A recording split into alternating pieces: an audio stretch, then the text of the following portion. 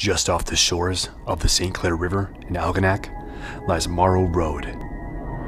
Morrow Road is one of those local legends that Michigan just can't quite shake.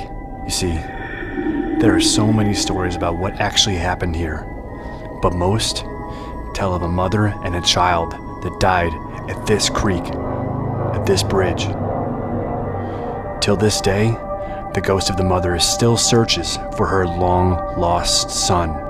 Now, of course, this is very common in local legends. But the startling thing here is, hundreds of people have reported seeing a woman in a blue gown, frantically searching for something.